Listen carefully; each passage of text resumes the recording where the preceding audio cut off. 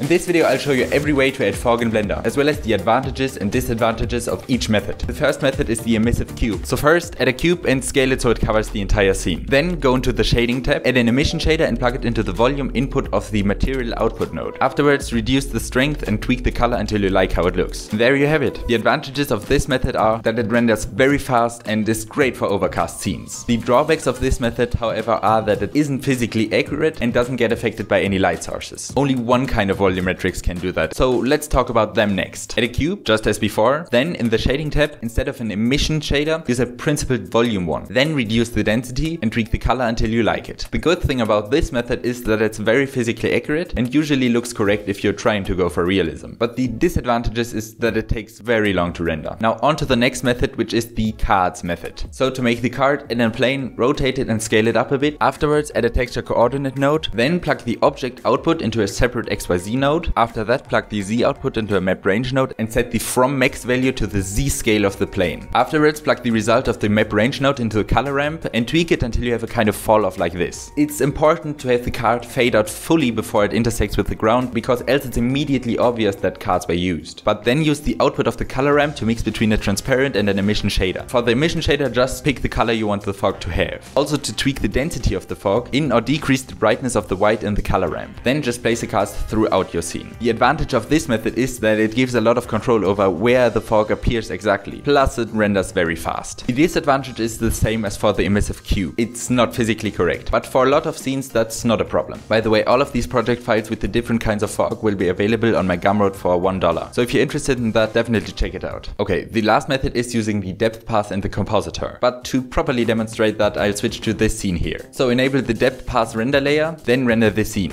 Once done, go to the compositing tab and enable use nodes. Afterwards, add in an alpha over node, plug the rendered image into the top socket and set the fog color in the bottom one. Then feed the depth path through a normalized node and use the output of that as the factor of the alpha over node. To control the amount and distribution of the fog, add in a color ramp between the normalized and alpha over node and tweak the brightness and position of the two colors. Fully white means 100% fog and black means no fog. Looks pretty good, but there are still a couple of optional things missing. God rays and some glow. First, the God rays. To add them, plug the rendered image into a glare node, then set the mode to fog glow and increase the mix factor to 1. Afterwards, plug the output of that into a sunbeams node and move this little cross here to be just off screen. Then increase the ray length until you like the size of the God rays. After that, add in a second alpha over node and plug the previous one into the top socket and the God rays into the bottom one and the factor. Then, to vary the visibility of the God rays, you can add a multiply node between the sunbeams node and the factor and tweak the value. As a last touch, add another glare node and set the mode to fog glow. Done! I think it looks very cool. The advantage of this is the same as the other ones. It